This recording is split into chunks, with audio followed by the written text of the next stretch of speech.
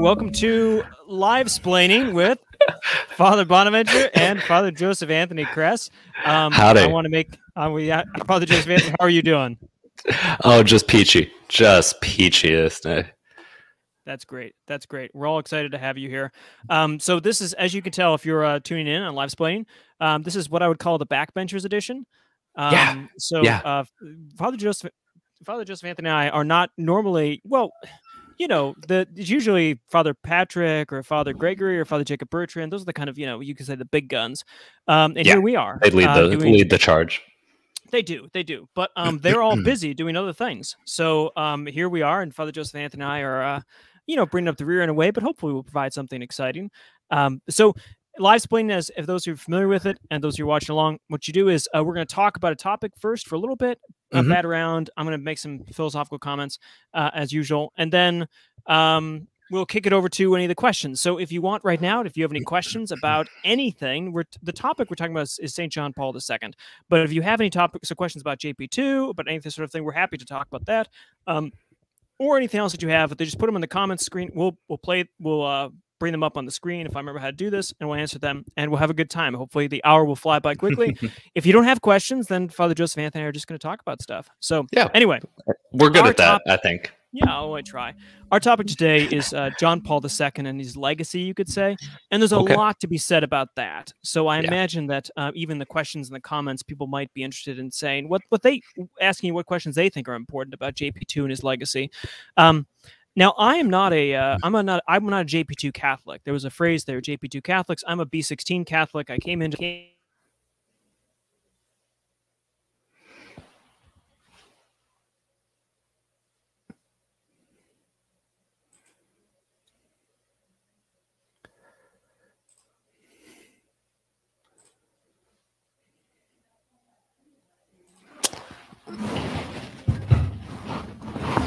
Bonaventure, I lost your audio for a second.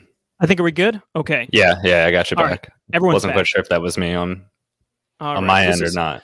As we said before, these are the backbenchers. But is this? Can people hear me now? Am I good to go? Yes, I got you. Fantastic. Okay. So what I want to say is, I'm not a JP2 Catholic, but I love him, and I want to talk about one book that I read, my first experience with John Paul II, I guess, because I did when I was in Oxford. I did my moral theology paper. You write papers on specific topics there on John Paul II and marriage, indissolubility of marriage. And a book that I just found absolutely fascinating and still love and recommend is this book, Love and Responsibility. There he is. He's right here. Okay. Right there on screen. I've thought about using this for marriage prep, but it's, I don't know if you've read it, Father Joseph Anthony, but yes, I have. I think it's a tremendous account. Theology of the Body, his Wednesday catechesis, are in a sense condensed in this. This was written before. It's in 1957, I think. And what's beautiful about John Paul II is what's found at the end of, the Matthew's Gospel, at the end of the first 5 sections of it. It says this. This is Matthew 13:51. Jesus says, "Have you understood all these things?" He's been teaching like the new Moses. And they said to him, "Yes." And he said to them, "Therefore, every scribe who has been trained for the kingdom of heaven is like a master of a house who brings out of his treasure what is new and what is old." And what I think was amazing about John Paul II is he was able to bring out from the treasures of the church, the faith, what was both old and traditional, and also but what was new, and adds to that, in a sense, that flavoring. And Love and Responsibility, what's beautiful about that book, and beautiful about John Paul II's Theology of the Body, which I think most people are familiar with, is that he comes onto the scene when the Catholic Church and its teachings on sexuality is at least confused, people are confused about it, and there's struggles about it. And instead of going the traditional route of talking about kind of form and function and natural law and sort of things, John, which is fine, JP2 takes up a tradition of phenomenology, which he was trained in, and he looking at instead of the object, like what an act is, he looks at the act itself and sees if he can derive, you could say, the elements of the Catholic teaching from the act. What act? The act of love. So the Love and Responsibility is an examination of what it means to love someone. To love someone. And he looks at just looking at the act in the way that phenomenologists, that they want to know an object, they don't look at the object first, but look at the act of knowing it and then develop accounts of the object. JP2 says if we look at the act of loving another person, what we'll find is that constitutive elements, that you can't actually have an act of love without it being indissoluble and without being entirely given to one person and without being free from contraception, this sort of thing, right? So he, from just the act, without any question about natural law, without any question about the tradition, all this kind of thing, he just says, if you know what the act of love is, to say I love you to another person, and then you start to tease out what that means, you'll be able to find out that you can't say that unless you mean I love you forever, for as long as I'm alive. So indissolubility, that there's this, that you can only do it to one person in this in this way, in this full embodied way, and that in doing it, you hand over everything you have. So, and this is the contraception kind of thing. So he says, look, Humani Vitae, that says that we don't allow natural contraception, that you can't hold back from giving oneself. He says that's exactly what's just entailed with the act of love. If you're giving yourself entirely, then contraception, the Catholic teachings, which initially sounded like this kind of arcane medieval science sort of thing, right, is actually just a part of the structure of saying I love you and the act of loving. And so he makes this bold claim and then spends his pontificate working this out, especially in the theology of the body, that Catholics, in the elements of the Catholic teaching, which people thought are old-fashioned and prudish and kind of need to be updated, if you don't have these, then you can't actually have an act of love. You can't actually love someone in the fullest way. And he gets that just from looking at the act of loving. I think that's a profound thing of both new and old, that he takes a new way of the phenomenological method, you could say, of looking at structures of consciousness and how we actually love, but brings out of it the treasures of the old, the church's traditional teaching on marriage, the family, sexuality, and someone's identity, and then love and a gift. And that's always struck me as just as one reflection of a profound thing. So if you have not read Love and Responsibility, I do encourage you. It's a beautiful book. But Father Joseph Anthony, before we kick it over to questions, what do you have to say about JP? What's your JP2 kind of experience? I mean, so much of what you were talking about, like it's a teaching, it's an articulation of this kind of core understanding, and something that's really elementary to, I think, our Catholic faith and understanding the human person is understanding who we are and how we love. And that's what Love and Responsibility like dives into. And when you talked about like doing using it for marriage prep, I mean, there's so much there you can use for marriage prep. I don't think you can just drop that book onto an engaged couple's desk. Like it might be a little shooting too high on that. Sure. But definitely those teachings as you articulate them are exactly what we teach in marriage prep. I mean, it's how I structure my marriage preps, are based upon JP2's teachings of that kind of exclusivity and fidelity of marriage, the total gift of self that is entailed by making that act, the openness to life, and that it entails all of those parts.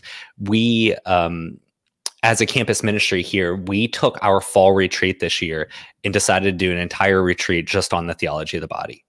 We had Bill Donahan, who's from the Theology of the Body Institute in Philadelphia, who it would be a great guest. Maybe we'll pull him on for a Godsplaining episode sometime soon. It would be wonderful.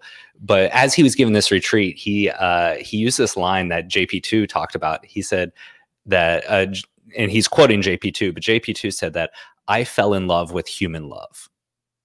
And I think that that shows the understanding of JP2 and why he cares so much, why he wrote this big book, Love and Responsibility, back in the 50s, that like there was something enticing, but he fell in love with the way that human beings love each other, how they give themselves to each other, how they receive, how it's reciprocal. And then in this great mystery, in this kind of like cosmic dance, we are invited into doing the same kind of give and take, total self gift with God himself. And he enters into that equation because he gives himself to us in this total self gift as well.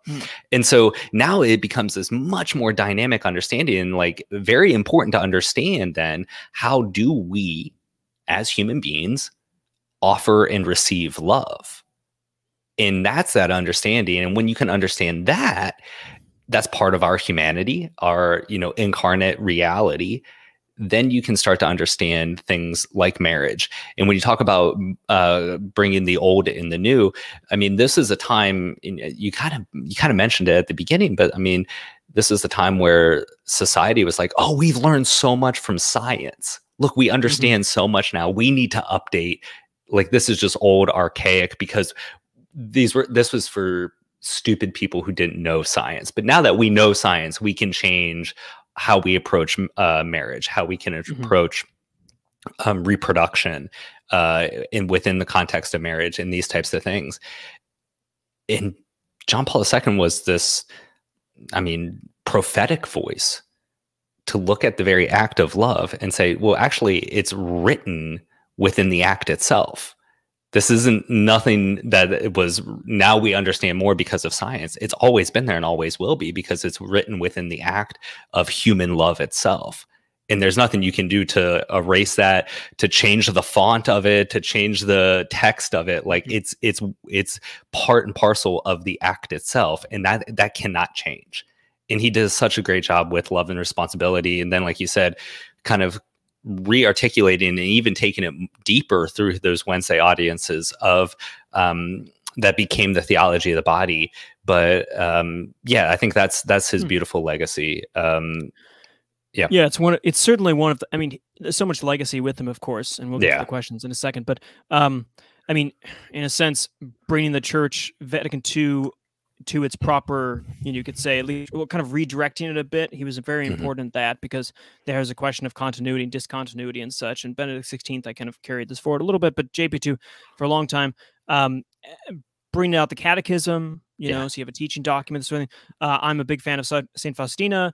Let me see. Do I have the card here? Yep, always. You got it on you. I know you got it on you. There you go, relic. So I'm figuring, and he obviously loved Faustina as a Polish thing, so he, you know, canonized her, and committed the whole world in divine mercy. So lots of legacy here, obviously, but that's just the start of it. So if you have any questions about the legacy, about popes, this sort of thing, please chime in. Let's go to, first off, Sparrow Constantine, if I'm pronouncing that correct. Thanks so much. Love him.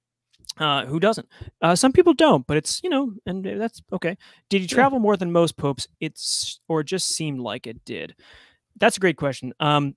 Sparrow, yes, he did travel a lot more. He did travel a lot more. Now, obviously, the in a sense, he kind of redefined the way the papacy is understood. So 100%. But the papacy used to be, or at least, I mean, for a long time, the papacy was a kind of bureaucratic thing that Italians did. So it was, you didn't see the Pope that much, you know? I mean, you didn't travel around. Leo the 13th is the first Pope on video. So you can actually go on YouTube and get a clip of Leo the 13th, the end of his pontificate. So he's the first kind of media Pope in that way, or at least new media Pope. But traveling was not a big thing, except like the Avignon kind of business. It's just not a thing they did.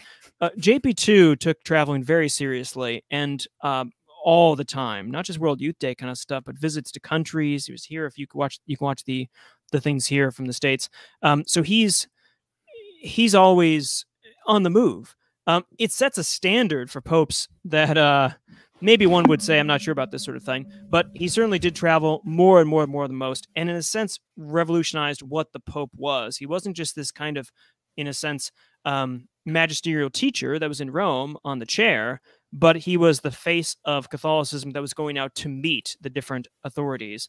He was a prince, but a prince of the world in that way. So, well, one of my favorite, I think, titles, I remember this being referred to him. He was the world's Pope, and not like in a bad way, like a worldly Pope. He was a Pope of the world, but like all people saw him as the Pope. And yes, he did travel mostly because, you know, he became the Pope at a time where international travel was actually quite easy. You know, you got to think many popes ahead before him, traveling wasn't easy, but it was easy for him.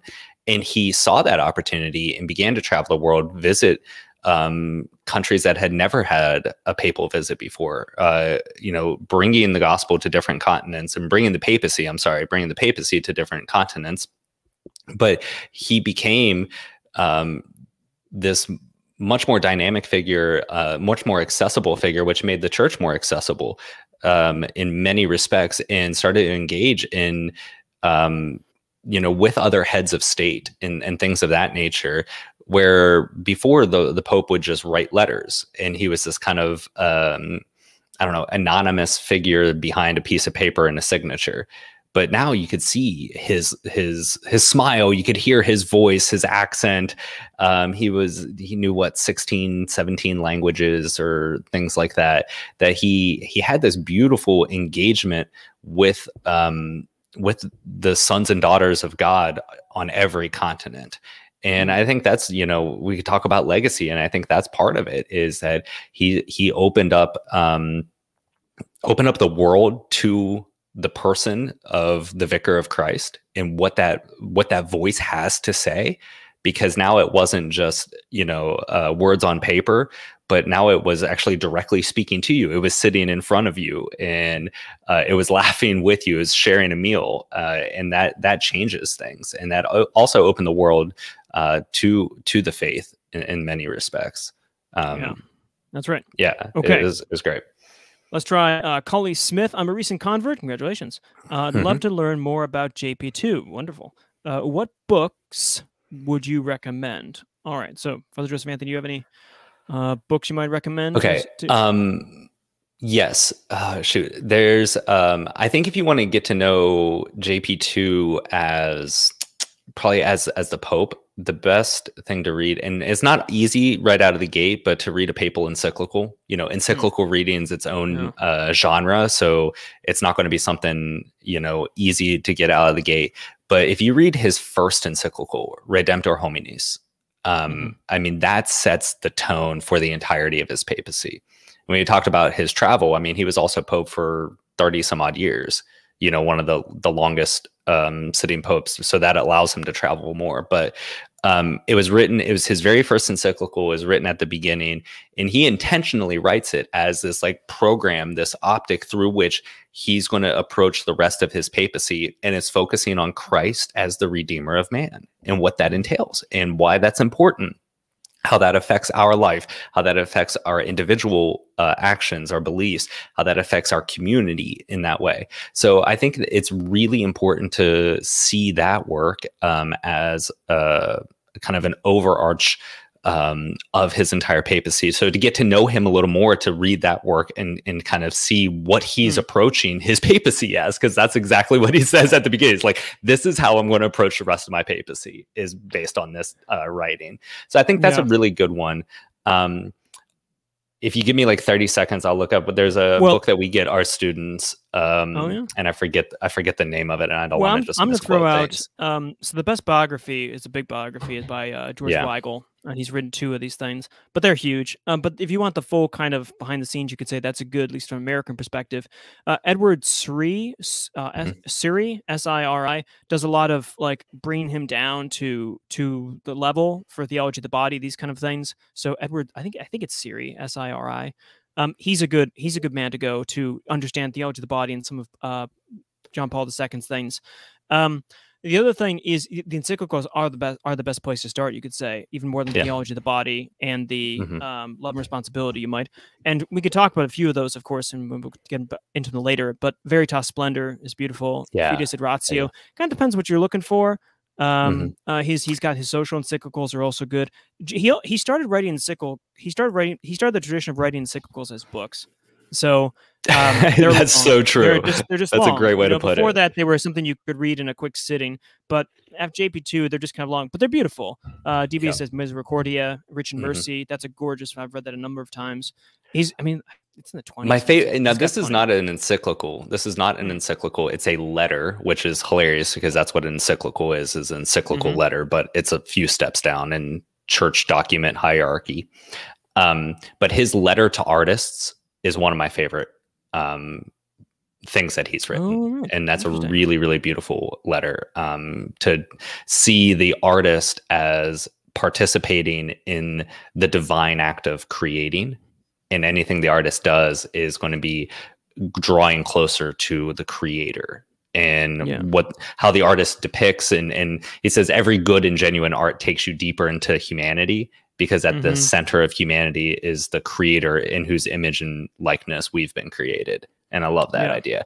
The other book, and this was something we get for our students on a regular basis, is a book called Pope John Paul II and His Five Loves. It's by Jason Everett, and it kind of talks a little more into like the love that he has for the outdoors, the love that he has for his country, Poland, and see how that kind of helped to shape him, the love that he had for arts and poetry and theater and that stuff. So that's a very quick, easy, popular book that can help you understand JP2 a little more as well. Yeah, that's great. Let's take one of these, quick one here. Declan Shaw says, Father Bonaventure, have you ever been Eddie Munster for Halloween? You know, I haven't. Halloween is coming up, of course. All Hallows Eve. You know, All Saints Vigil, I suppose. I have not been that, but JP2. Let's talk. Oh gosh, in that. Yeah, how are you going to tie this one in? I want to see this real quick. He talked about the arts. Remember, JP2 was a dramatist. Yeah. So he ran in his seminary underground little theater productions. The Satin Slipper, I think, is his. He has a play. He's actually written a play, and he would do these kind of dramatic. No, Satin Slipper's. No, it's the right. What is it called? The Jeweler Shop. The Jeweler Shop. Yeah. The Jeweler Shop's a play that he wrote. Yeah, he's got these plays. He cared about drama. And not in the sense of like he was a dramatic kind of figure of taking advantage of it, but realizing that our bodies matter in things. And so what's interesting about this is when he develops his understanding of sexual ethics, Catholic sexual teaching, you could say, he talks about what's called language of the body. So in theater, you have speaking that you're doing. You're doing talking particular lines in this, but you're also drawing people and saying and communicating with your body, your gestures. Right. This is one of those weird things about COVID is since we've got our faces covered often, we can't actually hear what someone's saying, even though we can hear exactly what they're saying because we can't read their faces. Right. And so JP2, in his understanding of the human person as not just kind of a thinking thing, but as an embodied person, right, who has flesh and blood, and therefore communicates not just through one's words and mental images, but through one's activities and through one's bodily gestures and actions. And he says this is the language of the body. So how you use your body with other people tells and communicates truths to them. So that's part of his earlier upbringing with the drama aspect of things, and it carries through in the way that he develops his theology and an account of the moral teachings, and also just the value of liturgy. It reminded me, when I think about like the language of the body, it's not just in sexuality, but it's anything. So that our communication, when people get excited about Catholics as kind of ritualistic people, sitting, kneeling, standing, praying, all these physical gestures we have, and it's like, well, that's, I just want to talk to God's, it's like, yeah, that's how you talk to God, because that's how I talk to other people. I do it with my body. I do it through how I look, expressions, my touch, all this stuff. And that's going to be important. So that's the language of the body stuff, dramatism, and Halloween costumes. Okay. Yeah. I mean, what is it? Psychologists say that like 98% of communication's nonverbal. It's done with body language. No idea. Sure. Yeah. Makes sense. That's a stat that I make up on a regular basis. It's always 90 something. I don't know. It changes in whatever day I feel like, so today, 98%, why not? But it's that bodily communication, it's that body language. We use that all the time. Oh, look at their body language. He's standing, he's got his arms crossed and all that stuff. CIA officials read body language all the time during interrogations or whatnot. This is nothing like we kind of overcomplicate it, but like it's part of who we are. Yeah. All right. Let's take one from Ms. Leclerc. Considering the "don't judge me" chanting we're hearing from the other side, quotation marks. Well, I'm not sure which side, but yeah, fair enough. How do we approach with the truth in a way that we can be heard? I think this question is asking, considering that today there's this like no judgment. There's a judgment prohibition on things. How do we approach those who say don't agree with Catholic? I'm going to assume this is about sexual teaching, and this sort of, or just truth, the harder truths you could say, because it's if it's not a judgmental truth, it won't be a problem. So, Father Joseph, I think you did a lot of campus ministry stuff. Yeah. I mean, you teach, of course. You give these books on JP2. Obviously, JP2, at least in the college world. I mean, I've taught RCA stuff doing this as well. But how do you say something such that people can hear it for what it is and not what it's not? I think you have to be able to win the ability to be heard. Like, you have to win the right for them to listen to you. And sometimes that's hard. Sometimes that means you have to be patient and allow them to speak and say, okay, where are you? Because a lot of times, this is, if we're jumping popes now, this is a lot of what Pope Francis talks about as accompaniment. And we see it also in the life of Jesus all the time, that he, quote unquote, meets people where they are. And I think for a lot of that is he allows, we have to allow people to speak first, so that we have an idea of where they are, where they're, what is influencing them, where their hurt is, instead of coming on strong out the gate and just preaching at people, or where we think what we think they believe. And so I think being able to be a little more patient with people, and that gives us the ability to win trust, that we're not going to just preach at them to then win them over. Because I think far too much of discussions nowadays are just arguments in order to win. Well, what's the goal here? Well, I want them on my side.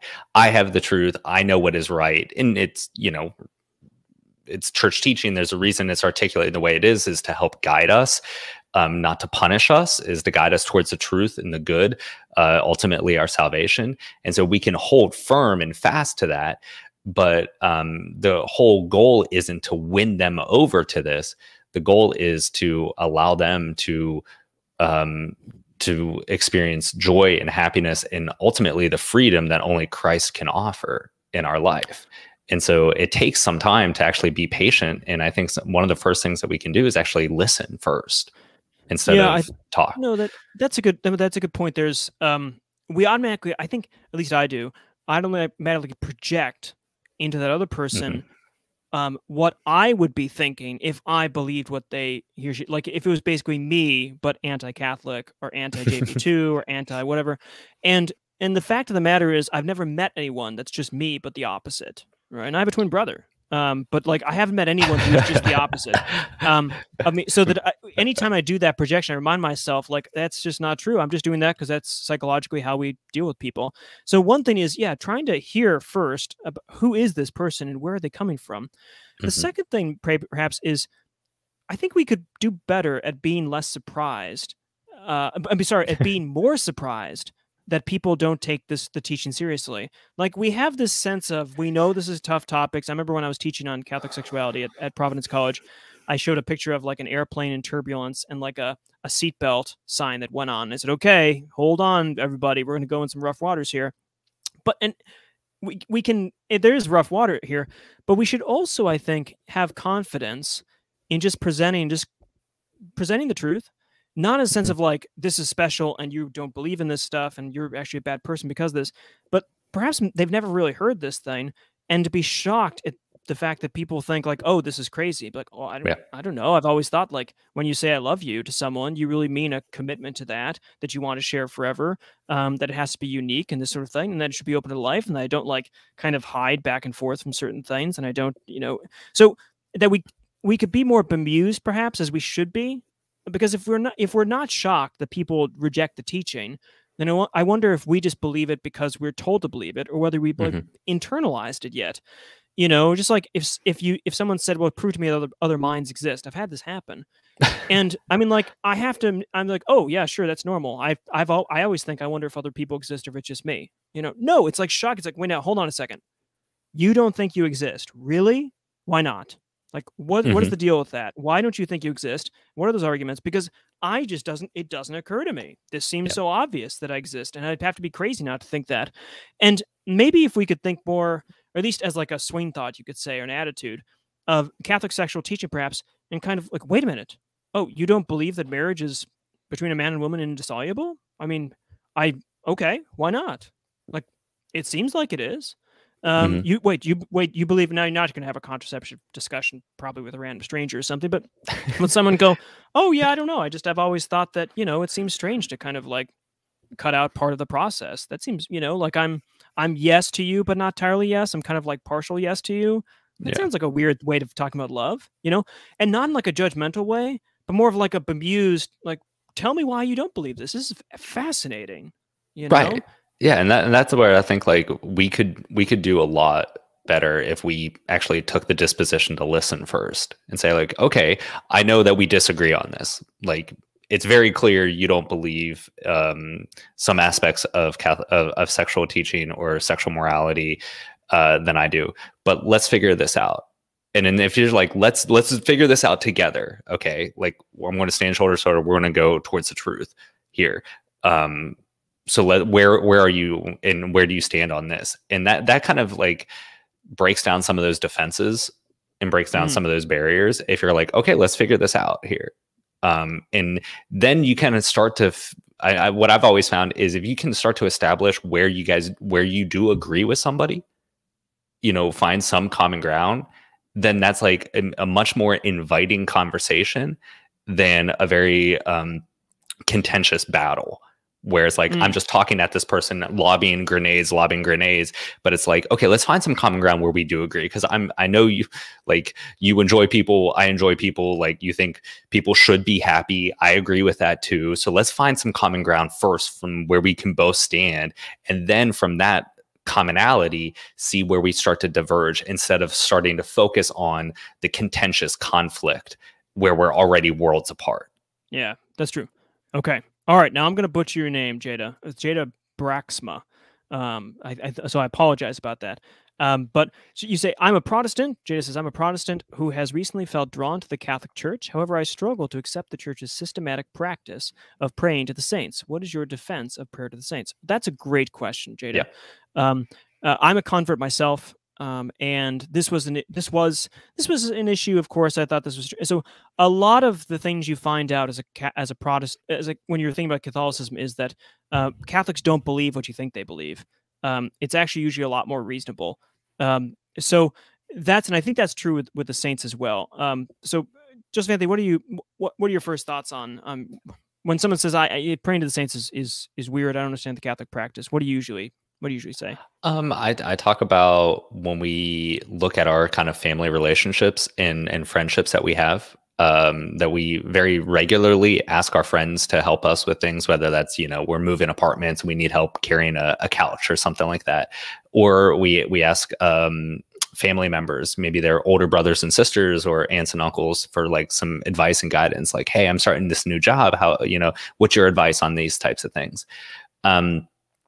If we understand that kind of relationship and see that we as the body of Christ, when somebody dies and no longer their time on earth is done, we continue to have those relationships, right? There's a beautiful line in the funeral liturgy of a Catholic funeral that says, life has changed, it has not ended.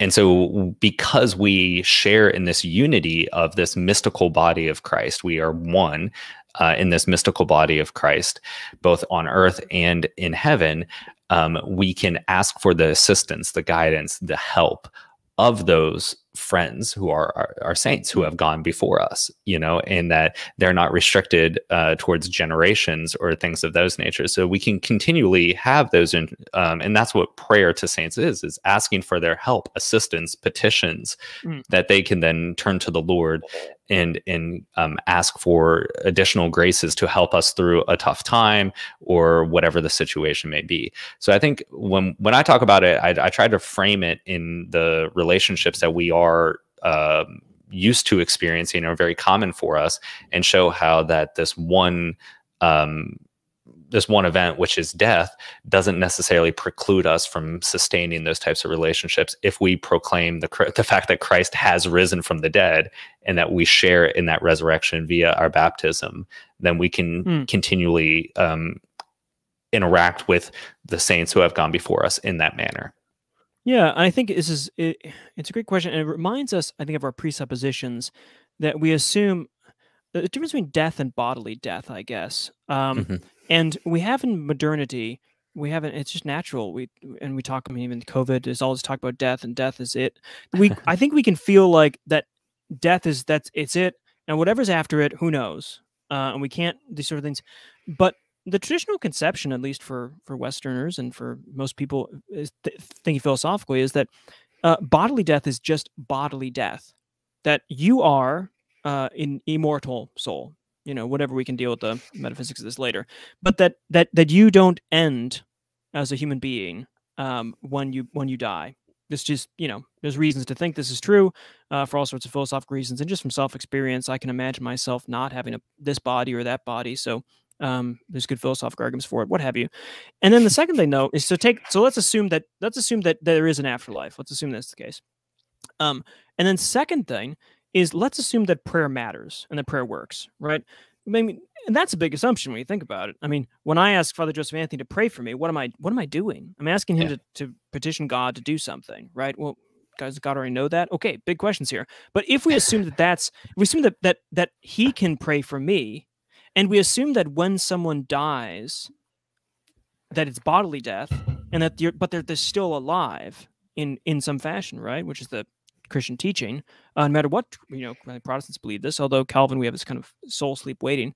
But if prayer is something, asking someone to pray for you, and if you don't die when you die, shall we say, then praying for the saints is just asking popular friends to do the same thing that your friends on here do.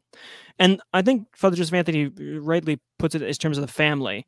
Catholics have a big family mentality. Like we just see ourselves related to each other, which is the great theme about Catholicism, because anywhere you go in the world, you can go into Mass and you are actually at home. It's like you're at the dinner table at the same, all the rituals, all the routines, when you stand up, when you sit, everything's the same. You've joined a huge family that's universal. And in that way, you've not only joined a family that's universal horizontally, but also in a sense vertically and through time, that you're connected to those people before, so that you can be friends with St. Thomas More.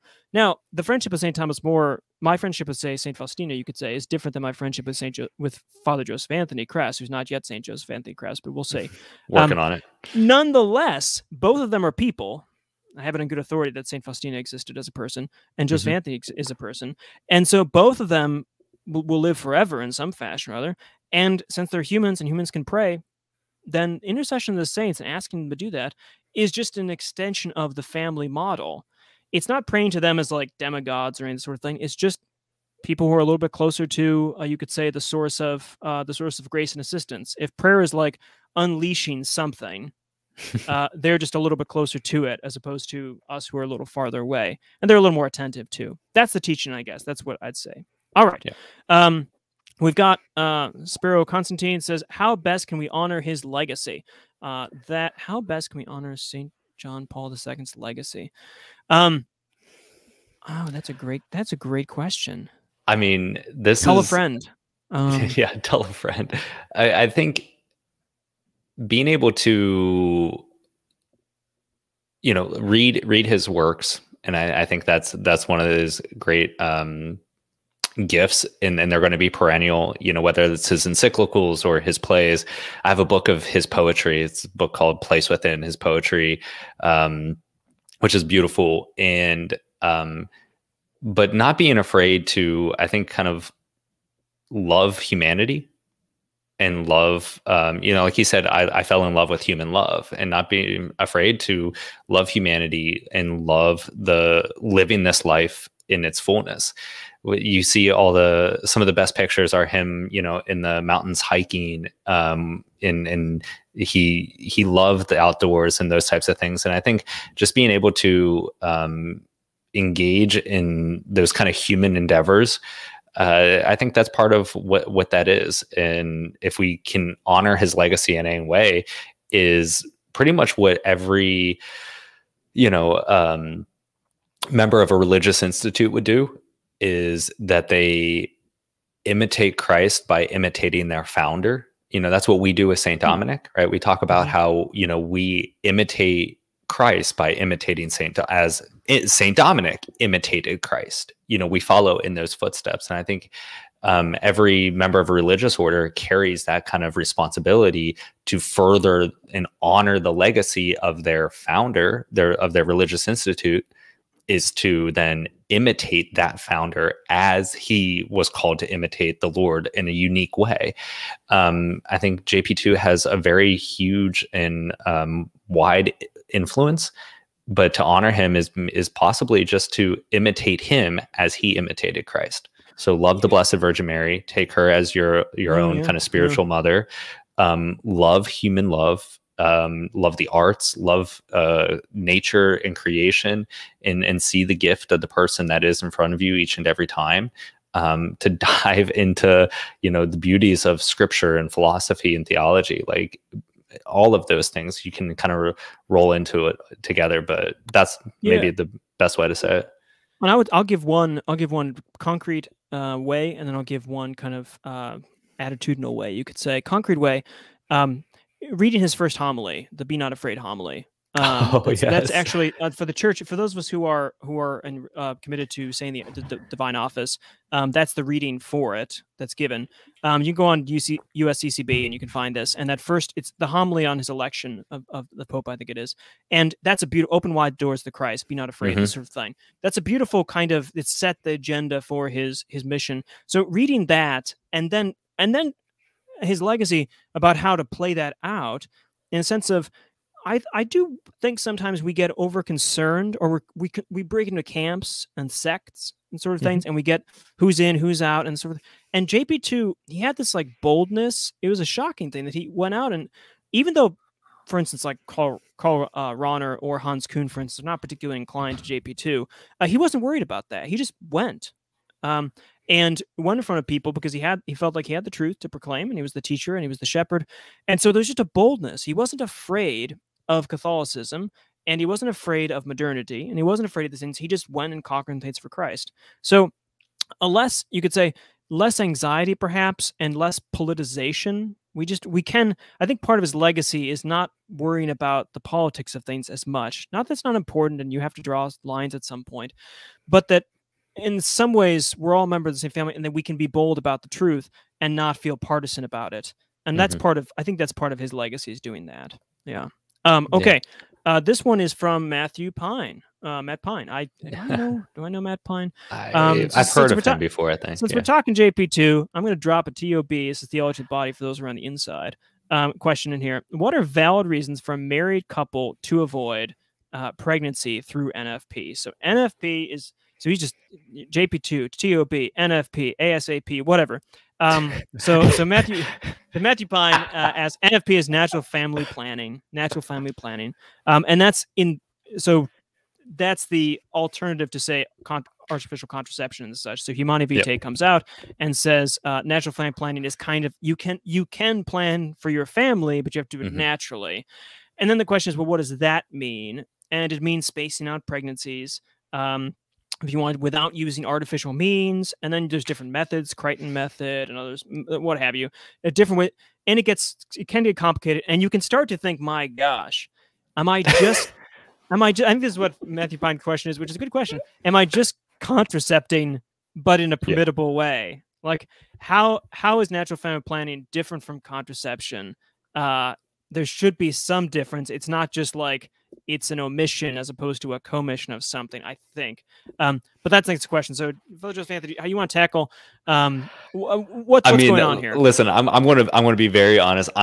This is basically a cop out, but like, it's got to be prudence with the couple. Like, I mean, the couple has to look. There's so many circumstances that are unique to each couple's, marriage and state of life, and what's happening with their family.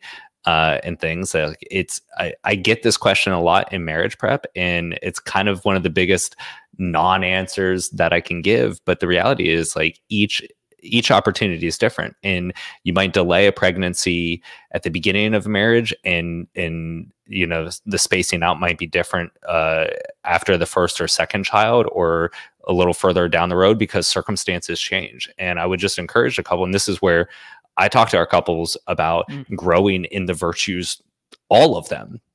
grow in prudence, justice, temperance, and fortitude, and faith, hope, and charity.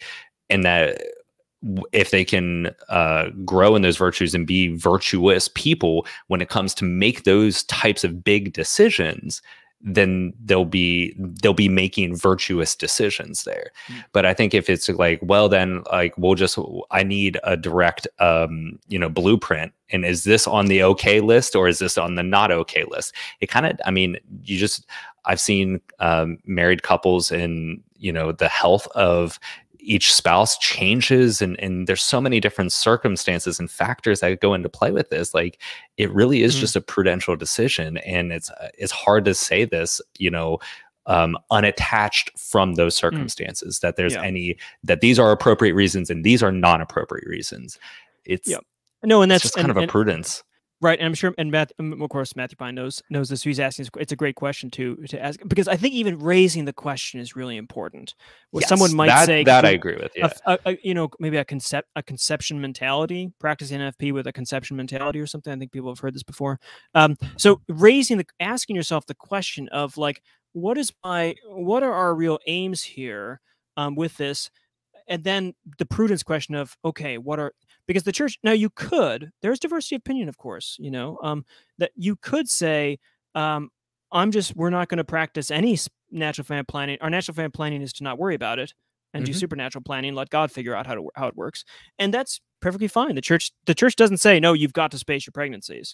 The church says, do what is good. And for some people, they feel like, no, I just don't feel comfortable. I feel like I'm saying no to God for that. And if that's where you're at, boom, 20 kids, or who knows? It's up to God, But the church also says in Humanae Vitae that there are reasons why you would delay pregnancy for all the prudential reasons that Father Joseph Anthony talked about. So it allows for that.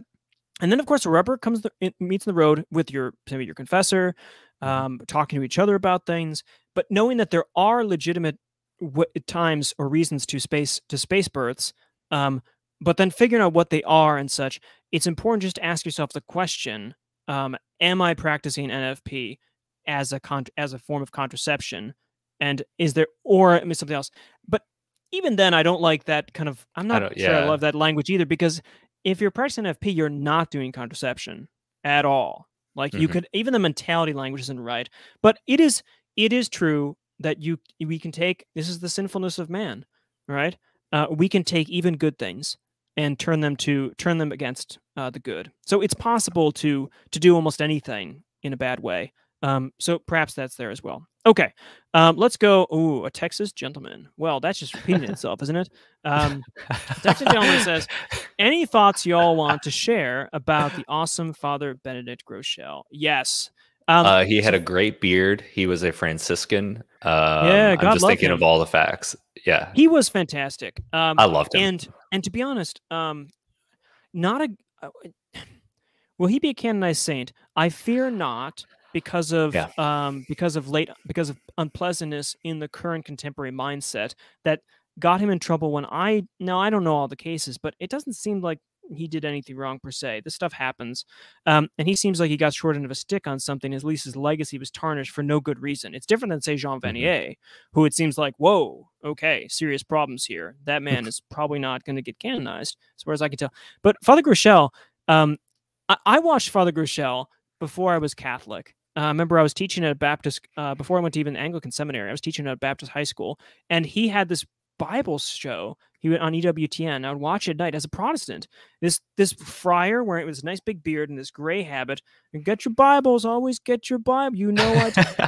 And I was fantastic. I loved him. I think he had, there's something about him that drew in Protestants even before, say, Bishop Barron. I think Bishop Barron is kind of the version now.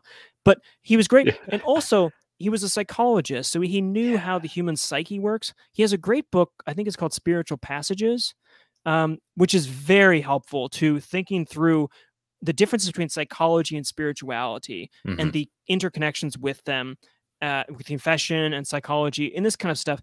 And it's a beautiful developmental book account by an Orthodox Catholic priest who is wonderful. So I think he's great. Obviously, I have a soft spot for Franciscans, so he's one of my favorites. Yeah. I haven't thought about Father Benedict Rochelle in I a know while. that's been a while. That's a name I haven't heard in a while. Well, I met him. One of our classmates. Oh, did you? I met him once. Okay. It was shortly before he passed away. He was speaking at one of the summer conferences at Franciscan University in Steubenville, where I was a college student, and I was working. I was in charge of the liturgy committee, so I was working, and we had one of our kind of like team staff dinner things. And at the end of the dinner, I went up next to him, and it was interesting because he always traveled with another friar, and that his number two would just sit and pray the rosary constantly for him. It was just like he would sit off stage, and all that guy's responsibility was to, drive him around, take care of his health and his travel, but just to pray the rosary. And I found that so inspiring. But yeah, I remember when I met him, he asked me, what are you doing with your life, basically? And I said, well, actually, I'm applying to the Dominicans. And he was so excited. He's like, in New York City, out of all the old orders, they're the ones I trust the most. And I just like took such great comfort. And he had just a wonderful, inviting presence, but it was a great experience. So big fan of him. Yeah, that's great. And David the Hermit, fantastic. Father Andrew Apostle is a good priest too. That's absolutely right. I don't know him as well as I know him, but yeah, all those guys. I mean, God bless them. Love the CFRs. Their work in New York City, big fans of CFRs. Yeah, that's great. Over here. Also, Brother Isaiah, his music has been like a constant soundtrack for me in the last 3 months. Shout out to one of my students, Olivia, who sent me his music and was like, you need to listen to this. And it's phenomenal. It's like Jack Johnson praying the litany of Loretto is basically what that is, which both of those things are stuff I love. So yeah, big fans of CFRs. All right. Jacob DeVos says JP2 came of age in turbulent times. That's true. Although it seems like turbulent times continue on, to say the least, but he was so full of hope. That is indeed true. How can we live the virtue of hope and be not afraid in our times? Now, that's Jacob. That's a great question, and one I think about. The virtue of hope is. I wonder if that's the least practiced of the theological virtues. At least, maybe I'm just speaking from my own personal experience. But faith, of course, we think about this is really important, and then charity. You try to practice this, but you're intending. But I don't often think about like asking for the virtue of hope, for developing the virtue, practicing, working on the virtue of hope, inculcating it, making it a habitus, all this kind of stuff. Because the virtue of hope is not just like wishing the best. It's I mean, and that's part of the vision of JP2 was trusting in the providence of God and having hope, not because just he had a sunny disposition, for instance. Some people are just naturally optimistic, you could say, but hope isn't optimism. Optimism is like a psychological kind of thing, but hope is a virtue that develops on looking for for the desired and expecting, but not expecting in the sense of like knowing ahead of time, but trusting in it, the substance of things hoped for, and all this language of Hebrews 11. But it is a gift. It's theological, and so it's given. But not only that, but it's also anchored. So it's given by God. And we have there's natural hope, of course, but it's given by God, the true sense of hope, but it's also anchored in God, such that it's not that God gives us hope that we then see the world correctly and we can hope in it, but rather hope is something that we get from God and develop with God and always stays with God. So we hope because He is faithful, not because we have any sense of this thing. I think it's like I appreciate so much the fact that you said like hope is not like Christianity's version of optimism. It's not like, oh, the glass is half full, but I'm going to sprinkle in some Jesus and now I have the virtue of hope. Like that is not what that is. Hope is a theological virtue, right? Which means it's a gift. And unlike the other acquired virtues, you can't just keep forcing yourself to be hopeful. You have to receive it as a gift, and that initiates at our baptism and then continues to grow. Also, with it being a theological virtue, there's no upper limit. With the other virtues, you can either go to excess or defect or deficiency. With the theological virtues, there's no excess. You can't hope too much. But with you saying always like stays with God is, hope is God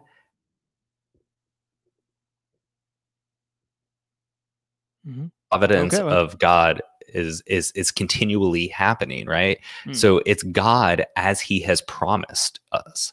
So I think what I encourage people that is, if you struggle with hope, and it's not easy to hope, like you look around us and you're like, really, this is God's providence? Like this is what he's, making happen. But if you struggle with that, like read the Gospels, read his promises.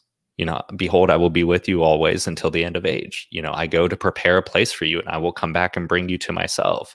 Like these are the promises, and he's always faithful to his promises. So if you struggle with hope, or if it's hard to hope and you want to grow in that virtue, read the Gospels with that kind of optic or a lens to the promises that the Lord makes to us, and know that he's always faithful to that. Yeah. And I think just one more thing is, it's not just the hope, and this isn't just for hope around the world, but also for in our own sinfulness.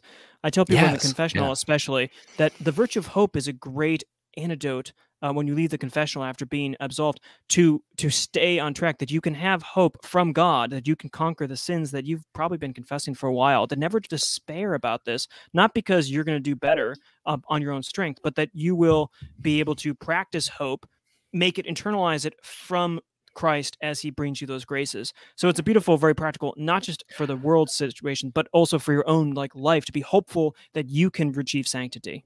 But there's one more thing. Now we're getting back to JP2, and I'm in the middle of planning a pilgrimage to Poland for our students next summer. We did it a few years ago, and one of the most important things to know is I think the Polish people are very hopeful people. And talking about JP2, they've seen so much, and especially through the 20th century, they were still able to retain their hope. And that message of divine mercy, I don't think is an accident. It's very intentional that the Lord gave the message of divine mercy to this Polish nun, Sister Faustina, right? Mm-hmm. And because hope and trust are always in tandem with each other. To trust in the Lord is to be a hopeful person. Yeah. And knowing a people, a country has been beaten down so much that they needed to reiterate their trust and hope in the Lord, I think is they always go together. So that's something else, is the trust and hope of each other. But let's roll for the next one. We're running out of time here, but let's do this one. St. John Paul II is my hero too, like you all. That's fantastic. But I wonder who were his heroes in his time, especially in the field of theology and philosophy. Well, philosophy, of course, he was trained in Lublin Thomism, which was a phenomenological school of Thomism. So he was a student, philosophically wise, Edmund Husserl, not directly, but from that phenomenological method. And so Edith Stein was someone he was very close to, of course, because Edith Stein was a direct student of Teresa Benedict of the Cross of Edmund Husserl, among others. Theologically, the field of theology, I guess the biggest would be St. John of the Cross. If you look actually in the theology of the body, in the newer edition, it should have a thing from Waldstein, introduction from Michael Waldstein, about 100 pages. It's a big, it's like a book itself. It's beautiful, and he ties in the cross and St. John of the Cross, the Carmelite spirituality, to what JP2 is trying to do. So JP2 has a Carmelite kind of essence to him. A final thing, though, I should say, is he was a big fan of Odo Kossel, who most people probably don't know that much, but a German monk, a Benedictine, who talked about the mysteries of the Eucharist and the liturgy as being a reenactment at the same time as the cross itself. So he calls it Mysterium Gegenwart, the mysterious presence in German. And so if you look at JP2's stuff about the Eucharist and the Catechism, and then also in his encyclicals, you have a very beautiful sense of that the Eucharist is not just a pure memory of something, but it's rather the moment on Golgotha. Two planes, the divine human plane, is once again united because the same person is there in both times. And it gets a little, you could say, mystical, but I think JP2 does a good job pointing it off. And it's a beautiful reflection on what's happening. It's just a side note. You'll notice some priests take off their watches for the Eucharist. And part of that's because it's weird when you have a big silver shiny thing when you're holding up the host. But part of it because for me, it's my watch is wrong. My watch will be wrong during that time because it's 3 p.m. on Good Friday. And so unless I'm celebrating the Eucharist on Friday at 3 p.m., my watch is wrong. So it's a reminder to me that this is not just a sort of a remembered past event. But But that I would say that those are some influences there to look into or to think about, but especially the Carmelite tradition that he worked with. So that's what we have to say about John Paul II. We're basically out of time here, but perhaps, Father Joseph Anthony, do you have any final comments or thoughts about JP2? I think the final thoughts and comments are getting back to what you mentioned earlier, but it's just that there's nothing taken away when we wake up every day and dedicate our lives to the Lord. And, JP2 talks about that total gift of self, in the spousal union, and just the act of love is self-sacrificial, and it's total, it's exclusive. But, when we can do that and make the gift of ourselves and give ourselves to following Jesus Christ, he takes nothing away from us. And he returns to us our humanity. He returns to us our freedom, our beauty, our, all the joys and pleasures and virtues. And he returns to us everything that we are. So the last things I would say is that that's a perennial teaching, and JP2 articulated it in such a beautiful way, but we can do that each and every day, and following his example. Well, there we go. So, Livesplaining, hour gone by, talking about JP2. You got the backbenchers today. The real guys are coming back, I hope, in the next one. Yeah, I was going to say next week they'll be here. Joseph Anthony and I, well, who knows what happened, but we're delighted to be with you. If like and do whatever that kind of normal podcast kind of stuff. Have a great weekend. And if you get a chance to celebrate something of JP2, whether it's just a quick prayer to him, asking for assistance and for hope and courage, or if it's reading his first letter or his first homily or something, please do that. No, we'll be praying for you. Pray for us, and have a great weekend, and God bless.